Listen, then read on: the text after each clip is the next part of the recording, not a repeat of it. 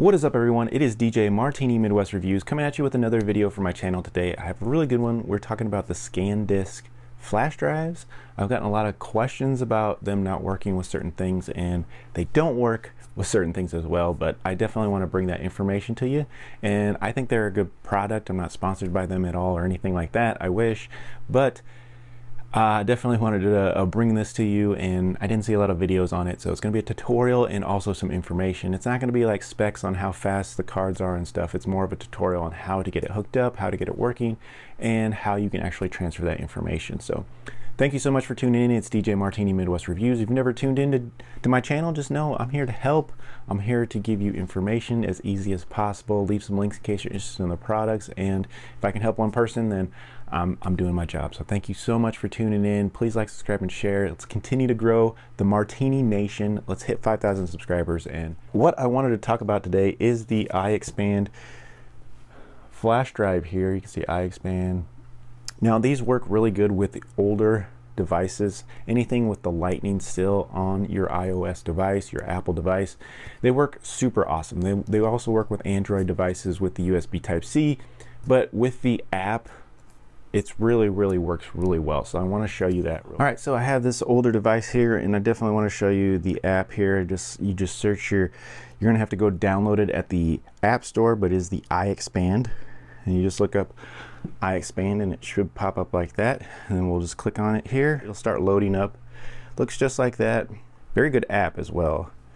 We'll show you that. So then it's going to tell you to go ahead and plug in your iXpand device. So notice this is an older one, but it will work with the new ones that I just showed you, but it works better for this app with this. So I'll go ahead and plug this in, and once I plug it in, it's going to start bringing up the content that's on it, and see it's working. It's asking me for a review, but I don't want to do that right now. Phone, so it tells you your phone, how much space is left on your phone, how much space is left on the actual app, and then if you want to copy files, you just go to copy files, or you can view the files, you can back up and restore. It will literally back up and do it all on its own. If you just hit back up and restore, it'll send all your pictures and any files that you want to that, and it'll keep them as a backup. It's really easy to use. It's a very cool app actually, but mostly for pictures and miscellaneous data. Not going to back up the full iOS and those types of things, but it will back up your photos. If you have some music files, it can do that, but basically for photos and videos. So music, it's not going to get into your iTunes or anything, but if you have like MP3 files, it would save things like that. But a very cool app, very easy to use. Like I said, it's as simple as if you want to copy files, it's asking if you want to copy files from your iPhone or copy files from the iXpand drive, and then you would just click yes, I want it. It'll show you all your folders, and then you can literally go, that's an empty file. If I wanted to copy this one file, I would just hit it, and then it'll say, do you want to copy to the iPhone? You say yes, and boom, it's copied to your iPhone. It'll go to your files, or it can go to your photos as well. So very easy, very cool app, and it works very good. Now if I unplug this, it's still going to load that app, and this still works, and I can still go and I can still view everything on my phone. It has a video player. You can see all the photos on here. You can see your playlist, and like I said, you can go to your files as well. So I do like that about it, that it's an easy way to plug in, and you can listen to music off of it if you have MP3 files.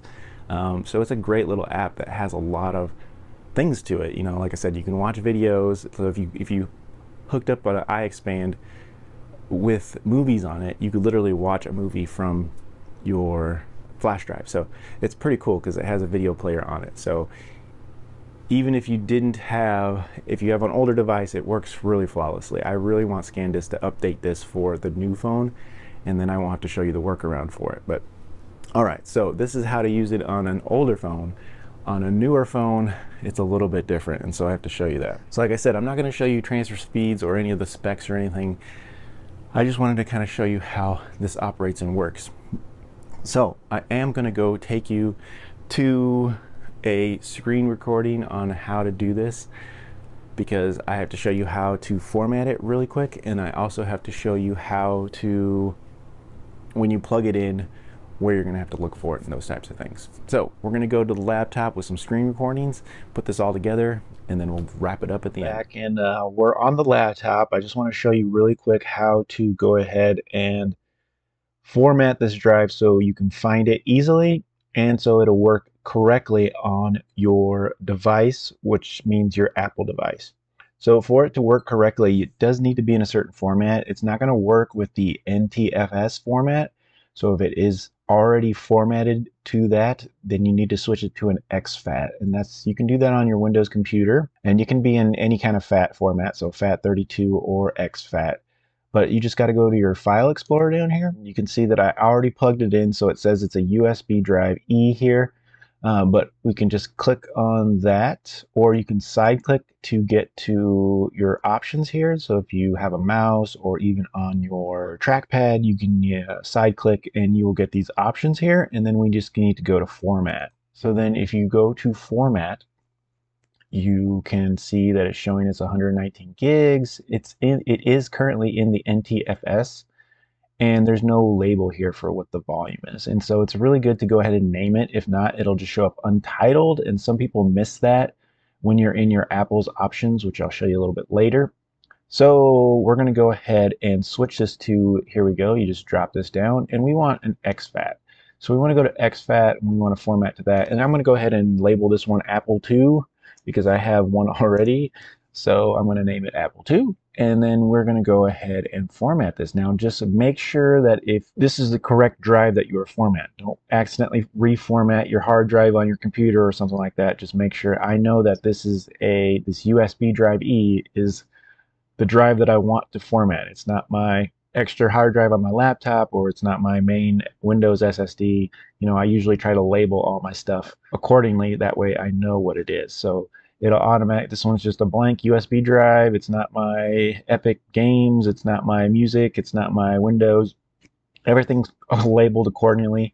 And so I know this one's going to be Apple II here in a second. So once you have that, you can go ahead and start.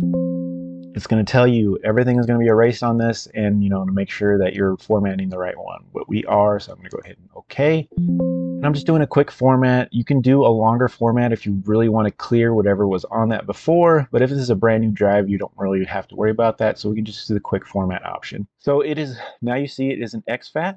It's 119 gigs. It is going to be labeled Apple II, and we can go ahead and close this. We're good to go. So then I would just recommend on a Windows computer to always make sure you properly eject it. So you can eject it this way, right here where it says eject with, once again, a side click. Or you can go to your options here on your menu bar, and then you can go to the drives here, click on it, and we want to eject the expand flash drive right there. And we can go ahead and eject that. It disappeared. It says it's safe to remove, and we'll go ahead and unplug that. So the next option, I'm going to show you how to whip this up really quick. We can close everything down, and I will show you how to do this on the actual iPad or iPhone, whatever device you want to be using it. All right, everybody, I'm going to show you how to go ahead and save files on your iOS device, iPad mini, iPad Pro, iPhone 15, anything with the USB Type-C. This is the way you're probably going to have to do it. Now, most of the time, if you had a Lightning SanDisk, you could use the iXpand drive app, and it would be very easy to use. And like I said, I showed you kind of earlier how that works, but this way you have to do it a little bit different. So a lot of people says it doesn't work. Yes, it doesn't work with the iXpand drive app, but you can go ahead and switch files. You just have to do it through the app, the iOS through Apple here. So we have to go to our files here, and you can see that I have it plugged in. You can see there's the Apple II. And I already made this little folder right here, but all you got to do is hit, and you can add whatever folders you want. And I made the storage folder, but see, it's empty. So let's go ahead and put something in here. I'm just going to go to my iPad and find some music files that I have. Let's go. Here's some ceremony. Let's go ahead and hit this Wildest Dreams, and then we want to go ahead and save this file. So we go to the little arrow, and now you can copy and paste it, or we can just hit save to files. That's the easiest way, in my opinion. And then you can go ahead and find your Apple II again, go to storage. We want to save it in this file, and we want to go ahead and save, and see now it is saving that file, and it's saved on that device, and so we can eject that. Now let's see if this is working. Sometimes it works, sometimes it doesn't, but we'll go to this next one right here. We can go to this. Let's go ahead and copy it. It's copied. Let's close this. Go to Apple II, go to storage. See if we can paste it in here.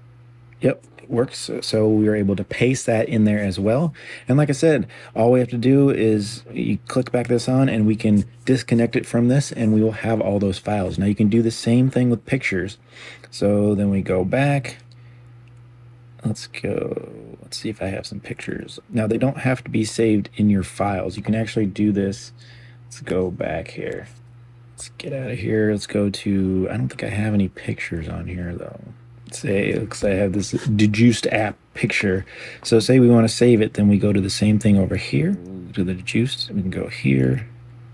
We can go to copy photo and we could paste it, or we could hit the save to files here. Once again, go to my Apple II, go to storage, hit save, and there's your picture. So this picture is now saved in there too. So those are two ways to get that done for pictures and filed music. It'll only work on your MP3s, but other than that, you won't be able to drop and drag like Apple Tunes library songs. You're not gonna be able to do that, but you can do any MP3 files that you do have on your iPad or whatever, you know, iOS device you have. So, all right. That was a really quick tutorial on how to get that done. Hopefully that is helpful a little bit. And like I said, all you gotta do is disconnect that drive and you can just pull it out. There's no eject or anything that you have to do. Eject it and you will be good to go there. So, all right, I'm gonna go take you back to the video and put my final wraps on this. It is gonna be a little bit more. I just wanna talk about, you know, each little item, little recap on everything, just to let you know. So we did talk about the SanDisk and the Go, and I just once again show you a little comparison on these. They do look nice. You can see the size difference. This is a Go, this is the Luxe, and this one is an iXpand, and this is just the Go. So this doesn't work with the iXpand app. This does. So you want to make sure that if you do want to use that on an older device, like I said, this is still working on anything with the lightning port. It is still working and will connect to that app, and you'll be able to use that app to get things done, which I did like, because that app is like an extra operating system where it can play videos, it can show pictures. It's very easy to transfer information vice versa to the phone or the device or to the flash drive. So it's a great app, it works well, but like I said, the new USB Type-C is not going to work on the app, and at least I have not found a way to get that done, so I wanted to point that out and also let anybody know if they found a workaround around that. Let me know. That would be awesome. Put it in the comments below. I'd love to see how to get that to work.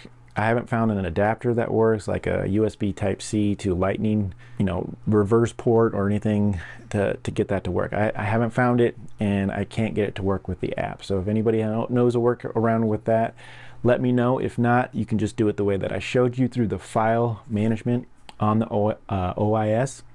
You can transfer information that way, and I showed you guys how to do that. So very, very cool. Just to give quick little specs on that, the cards themselves are pretty average. They're not the fastest out there. You're going to get your standard probably 60 to 150 megabytes read speed, and then you're going to get about 10, they say 10 to 45 megabytes write speed, but I've had it jump all the way up to about 65 megabytes write. So I've had it, but it does fluctuate a lot. It will jump up in between. It might be all the way up to 65, but it might go all the way down to 10, and then it might go to 20, and then it might average read speed around 30, you know, so or write speed around 30. So it just depends, but they're pretty average, and they do fluctuate on the speeds while it's going. I have noticed that. I have previous videos on kind of showing some of that. They're pretty average in that way, but I did love how the Lightning and the app worked together to easily transfer information. It was it worked good. It worked good. But I wish they would bring that back for the USB Type-C. They still work, but you have to use that file manager for them to work. Another thing I wanted to point out is that adapter, USB Type-C to just a regular USB adapter. This is a USB Type 2. The adapters work nice too, just to be very easy to work with other, like a laptop or whatever you want to plug this into. If it doesn't have a USB Type-C, these adapters come in handy to help you out there. The last thing I want to show you is, of course, the old Lightning one right here. These work good. Like I said, they work great with the app. Also on these ones, I reverse it, and it's nice to have an adapter, a USB Type-C adapter, that I can plug this into my laptop. Again, cool little adapters, and they work nice. All right, and the last thing is I am a big fan of micro SD cards and using them for my gaming devices, and so SanDisk has been a really good one for me, and so has Silicone Power. They're a great value for how much storage you get in them, and so those are the two ones I would recommend if you guys are looking for those. I'll leave some links for those. SanDisk and Silicone Power, great value, great prices. Other than that, I think that's it. I just wanted to kind of wrap that up.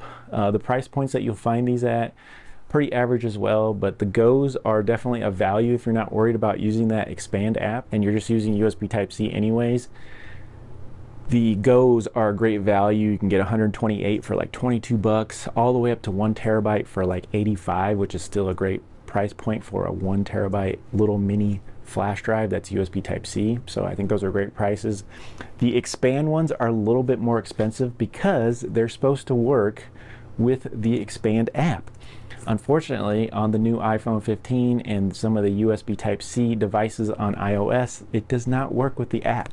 And so, like I said, that's disappointing, but they still work. You can still transfer photos, MP3s, videos, but you have to use the iOS file system to get that done. And it will show up in that. I showed you guys how to do that. Make sure it's the right format, those types of things. It has to be a FAT32 or an exFAT format and not the NTFS Windows format. And so, yes, they will work, but you have to use that instead of the app. So hopefully that's not too confusing. Like I said, I think I tried to explain myself the best I can. Thank you so much for tuning in. This has been DJ Martini Midwest Reviews. I got tons more videos coming, all kinds of things. So stay tuned for more videos, and we'll see you really, really soon on my next video.